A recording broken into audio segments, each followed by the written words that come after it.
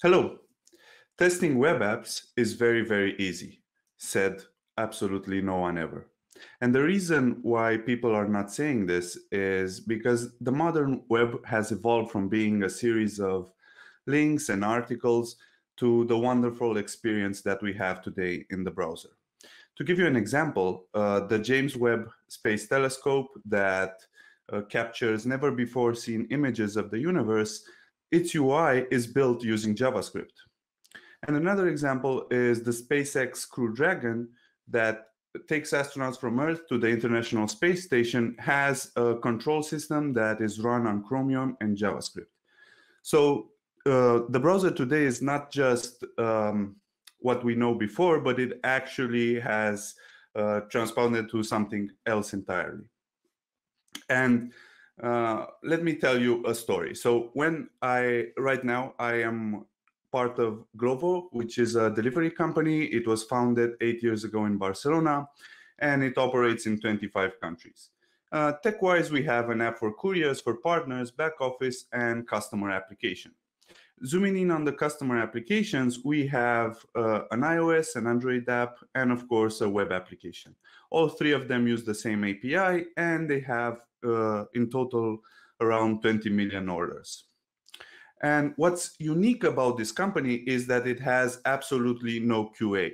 And for me, this was a really big thing, because I came from a company before that had 2 or 3 dedicated quality assurance engineers inside the team, which would test your application, write a test for it, and then approve it once it reaches production. So I went from a company that was with a lot of quality assurance to a company that had 0. And when I joined this company, I asked my buddy who was in charge of my onboarding, hey, how are we going to do this? How is the workflow inside the company? And they said, hey, you're just going to have to follow the old testing pyramid. You're going to write a lot of unit tests. You're going to write a couple of end-to-end tests. And then once the feature is ready, you just have to manually test your feature. And I was like, manually test my feature? This isn't something that usually us developers like to do. It's like, we're lazy. We don't have that attention for detail that is usually expected from a quality assurance person. But I didn't want to ruffle any boats, so I did it. I took my first feature. I wrote some unit tests. I wrote an end-to-end test. And then I manually tested my feature, of course, like we're supposed to do. And of course, what happened is I broke the CSS of almost all the dialogues in the application. But rest assured, the feature that I was working on was perfect. So job well done, in my point of view. And what's funny is that at the time, we didn't have continuous integration, and we had to release every 2 weeks. We were doing a release train every 2 weeks. So when this happened, my bug had to stay in production for 2 weeks. Every time in the hallway, I was ashamed of looking people in the eye. Everybody knew what was happening. But yeah, funny stuff. So, and for this, we found out that the old school testing pyramid was not as useful as we assumed, right? It was comparing speed. It was saying, hey, it's faster to write unit tests than to write end-to-end tests. It was comparing costs. For example, it was saying that writing unit tests is cheaper than writing end-to-end tests. And it was not comparing confidence. Like, you are not confident that all of your unit tests were passing. That means that everything is working correctly. While if your end-to-end tests were passing, you at least knew that your business metrics were going fine. So there are a lot of variations of the testing pyramid out there, like the testing cup or the testing obelix. And I decided, to make my own for this talk, especially because all of these testing structure are cool. So I wanted to have my own cool testing structure. So here it is, the testing wormhole. And what makes it unique for the other testing structures is, as you know, a wormhole is in space, so it has no up, down, right, left. So every part of the testing wormhole is as important as the other part. And the other feature is that it's in space, so no one can hear you scream your frustrations because your end-to-end tests are not passing. And besides that, I'm going to talk about 3 types of tests. So we're going to talk about lazy tests, unit tests on steroids, and feature tests for the front end. And the first part, of course, is going to be the lazy test. And when I mention lazy, I mean that you code it and then forget about it. You don't have to maintain them. You don't have to add anything to them as new features appear. So a good example for this is how you automate your commits. So we're using a library called Husky. It's an open source library that every time you push a little bit of code, it can run any scripts that you have in your pipeline. So for example, for us, we have a lot of ESLint rules that make sure that all our teams are following the best practices. We have rules for file structure, for file naming. We have rules for accessibility, and a lot of prettier that makes the code look better. And this is very important to us, and we have it as soon as you commit a message, we run the ESLint rules to make sure everything is working fine. Another example that for lazy test is like performance tests. As we know, performance really matters. There are 3 types of metrics that we measure that Google pays attention to, and that's our LCP, FID, and CLS, largest contentful paint, first input delay, and cumulative layout shift. And there's a clear correlation between CVR and performance, conversion rate and performance. There are a lot of research done on this, but it makes sense, right? If the application is faster, users are going to interact with it more and probably buy more from your app. And to measure this, we have all sorts of tools. We have Lighthouse, web page test, Google Search Console, the Crux report, and a lot of RUM tools like Datadog, Sentry, etc. But for us, we found out that the most important are web page test and Google Search Console. Why? So as we know, Lighthouse, we use it as developers pretty often, but it's not that useful once you go in on the problems. It's like the name implies, it's supposed to guide you to a solution, but it doesn't give you clear advice on what you have to do. But if you set up a Lighthouse library, it has it's called Lighthouse CI. It's developed by core members from Google, and you can integrate this into your pipeline to make sure that some tests are working as intended. You don't want any feature that you're adding to add some faults to your website, because then it's going to take you very long time to figure out what happens. So this, you can add it as a GitHub action hook. It has different types of levels. As you're familiar, maybe you're not that familiar with CI, maybe you're not that familiar with performance. So it has different levels that you can integrate into your application. And it looks sort of like this. You have in your pipeline, it checks for performance, for accessibility, exactly like Lighthouse is doing. And it can break your PR if it is not up to the threshold that you set. And writing it is very easy. All you have to do is in the second line, you have ci.lighthouse, and you give it a threshold and some configs like check for desktop, check for mobile, and so forth. And of course, size matters. So especially in the JavaScript world, you don't want your bundle size to be mega and mega of space. That will take the user so much time to download. And in today's world, people are browsing in metros, in countries with poor internet connection. So what you want is to make sure that a feature does not increase the bundle size of your application by more than some thresholds. So we're using a library called BundleLemon. It's basically a wrapper around bundle size. What it does is it looks for your bundle and checks, of course, if it has increased by 200K, then it's going to break your PR. But it adds an extra layer that it checks percentage-wise. Because when you're working in a very dynamic environment, in a big applications, you're always going to have code added, code removed, code added, code removed. So just checking for the max size, it's not enough. You want to make sure that a feature does not increase percentage-wise in comparison with the master branch. So in conclusions, keep your bundle small, use linter rules to enforce best practices. An increase in performance can significantly affect your CVR, so make sure you have performance tests in place. And Google is your friend. You have the Google Search Console and Crux report to verify your performance on a weekly basis. And use run tools like Datadog and Sentry to measure everything. Observability is key in this day and age, and we want to make sure that everything is measured. So unit tests on steroids.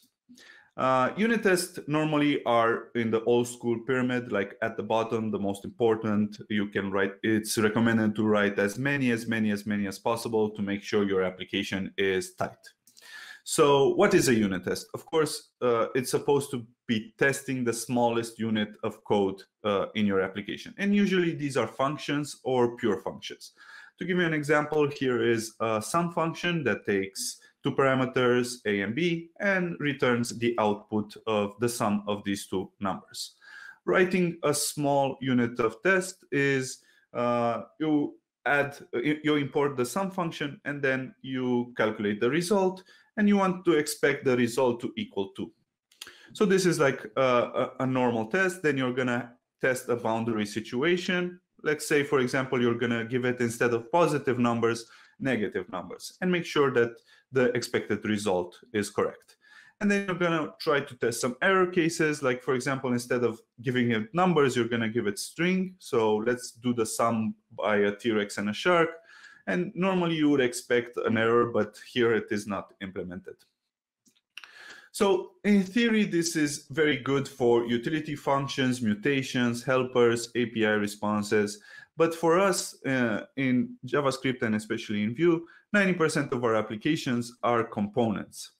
And this is how a normal file would look like. You would have a setup, then you would have some props, you're going to have some functions, and then you're going to have the HTML where we're going to render everything and show what's happening.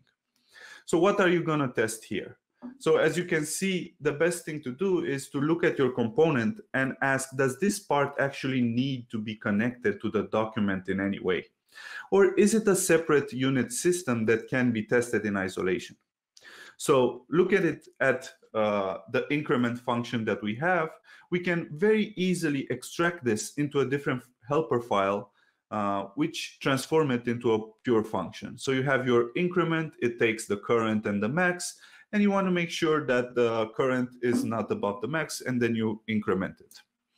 And writing unit tests for this is very easy. Again, you just import the function, and then you run it to multiple test cases.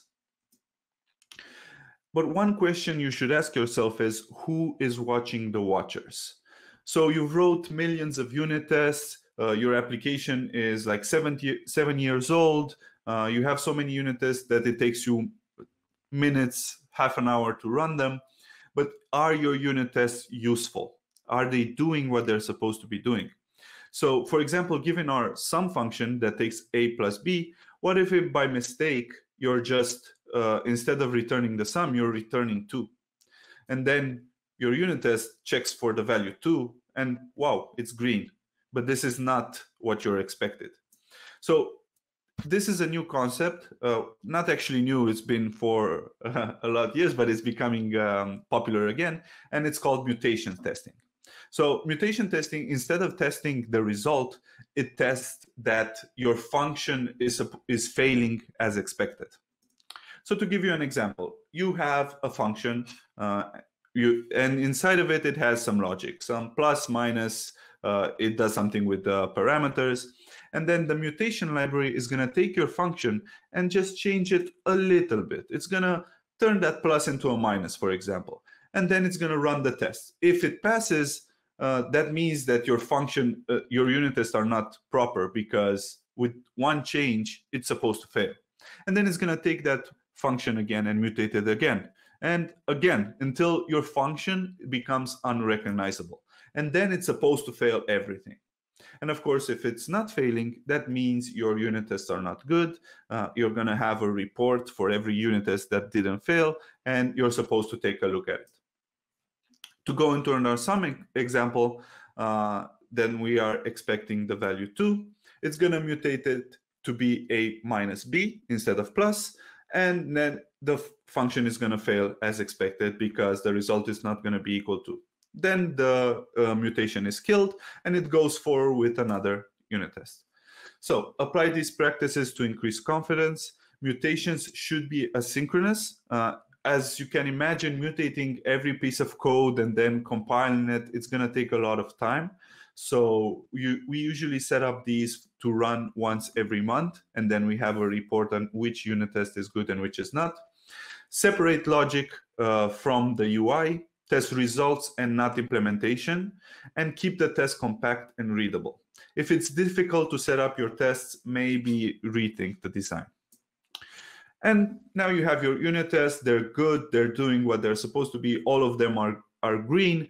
But this doesn't mean that this is how the user is supposed to interact with your application. We're just checking numbers and pure functions. That doesn't mean that the way the functions interact with each other, it's how the user interacts with your code. So let's get to the last point, which is feature tests for the front end. And feature tests usually are part of the upper bracket of the old testing pyramid. You were supposed to write them as you consider because they take a long time to run. But in today's modern pipeline, these can be faster than unit tests. A good example of feature tests are visual testing. So to give you an example, before, when you wrote an end-to-end test, you had to write, like on the left, all sorts of assertions and code to make sure that it checks everything. But with visual test, what it does is you have just one command, and that's it. Go to that page and check if it's correct. And what it does is it takes a picture of your actual browser page, and then it compares with what it had before in the master branch. And if there are differences, it's going to tell you, hey, something changed visually. Should we, is this change correct or is it not? If it's not, it's going to break the pipeline. So it needs a little bit of human interaction to verify the changes, but it's very good for catching changes that you do. For example, here, it's going to tell you that some placeholder is missing, some icons are missing. Obviously, these are not intentional, but it's going to tell you and pause the pipeline before you make a decision. And it's going to show you what is changed if you can hover at it. And this is used in all sorts of libraries like API tools or Storybook. You can integrate it with multiple libraries. And once you have this, new joiners will not break all the dialogues in the application because these tests are going to catch it. So thanks for that. Another good testing practice is component testing. So like we had our component before that was a counter.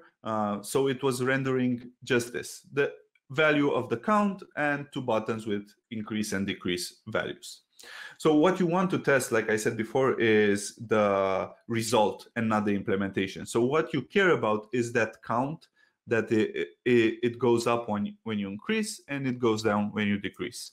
And writing this in a component testing environment is good in multiple ways. One is because you can actually see what's happening. It's not run in a terminal. You can see it in the browser. Another part is you can trigger you can access the buttons by accessibility values like data or area labels. So you're going to interact with it like a user would interact with it.